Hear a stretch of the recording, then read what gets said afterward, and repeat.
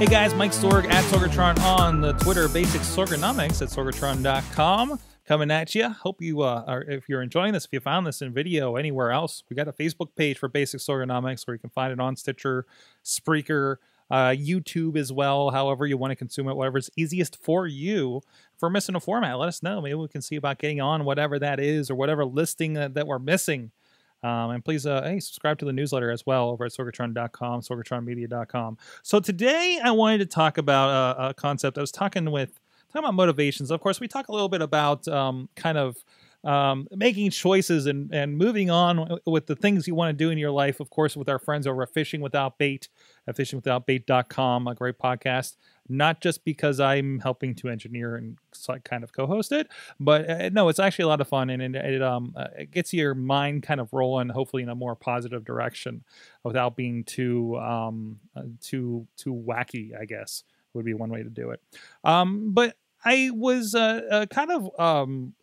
pondering some things, and kind of where I've gone, kind of career work, motivation wise over my career, I guess.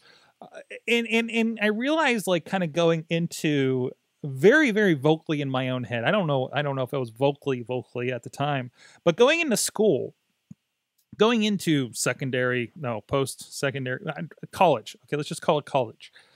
My motivations were maybe not so sound, but whose is when they're about to spend $50,000 on an education that may not matter in the end.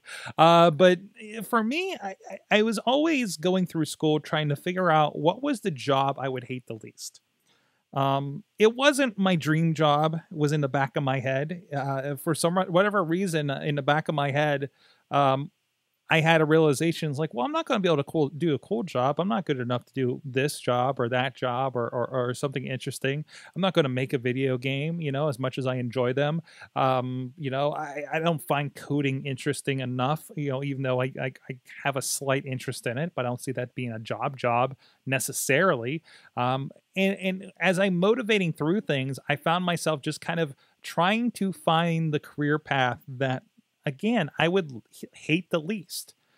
My mind led to basically Office Space. Everybody seen that movie, the Mike Judge film Office Space? Like, that's what I expected out of my career. Is you grow up, you have your expectations, you get the job that you tolerate enough that you can go on from day to day, and then that's it, and you do that for 30 years. Oh boy, did that change. Oh boy, did that change for a lot of people out there. But that was it, you have the influence of the people around you, I think, to that, or what you see on TV, and that's it. Everybody gets a job. Grandpap was at the electric company for, 40 years or wherever the heck it was, and has a pension and everything. And that's not realistic for a lot of people today. So I had 3 different choices. I originally wanted to go for animation, I believe. Computer animation at the time, because that was the exciting new field. But then I realized I couldn't draw, or didn't have enough desire to get good at drawing at the time. So I kind of drew out of that, which is good, because it turned out it would be a ton harder than even just learning how to draw. As I watched my friends kind of go through that case. And then this order might be mixed up. At a certain point, I almost went to the Pittsburgh Technical Institute. They were just building that fancy place out there in Oakdale, out by Robinson, and which is really, really interesting, because I then became an adjunct teacher there many years later. But I was originally going to go there for IT. I was going to be an IT guy, like Chachi, like my good buddy Chachi, that did start off there and ended up finishing up somewhere else, and now is, as I say to many in the ivory tower downtown, looking down on me at his job that he's doing a kick-ass job at. And I finally found myself into multimedia and web design. Get the right direction there.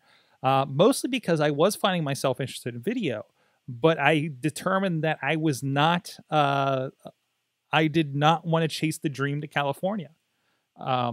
It was more important for me to stay local, not home in Mercer County, but at least home in Western PA. Pittsburgh was always the map for me in my head. So that's where we ended up. And of course, that ended up into, as I've chronicled many times, back into video, falling back into video. My God, could you imagine if I had an internship that worked out and I had a web design job? Would that have worked out for me? Would I have just had that office job that I would have tolerated for however long that lasted? Because we know, hey, web design, I'm sure that's a secure place to be. Or whatever coding or flash design or director shockwave, the stuff we were learning in school. God, 3/4 on Macromedia Director. How freaking unnecessary was that? But anyways, I know a little about action scripting out of that. Plenty helpful, I'm sure. But no, I know a little bit of code, and that gets me out of some sticky situations that I don't have to hire a programmer for. But anyways, but going from that mindset, and I think that's again, we talk about choices on the other podcasts, and we talk about motivations and getting out of those places. Are you kind of, and obviously people are at different phases, right? I might have gotten into a different phase of my life where I would have had to stay at that web design stuff, or maybe wouldn't have discovered other opportunities. But there was something about getting into the video creative side of things that did spur a lot of those opportunities that have led to what we're doing here today, actually. If I was a lowly web designer, would I have a podcast or have been doing a podcast for 10 plus years? Would we be doing all these things? Would we have this community that's in the chat room right here on a Tuesday podcast day that's hanging out with us from literally across the country? I'm checking that. I actually haven't checked who's in the chat room. Okay, they're mostly local. No, actually, there's one from El Paso in there. Hello. And I think that's, I don't know what that means, but it was just kind of interesting kind of seeing how that goes and how we change. How has your path changed over the years? I know people have been talking to me on the Slack and on chats and stuff about, well, I used to be X, and very interesting that I talk to certain people and I only know them through this chat room, through this focus, and then to learn like, hey, I have a background in such and such, is really interesting too. And I always wonder what led you to where you are today.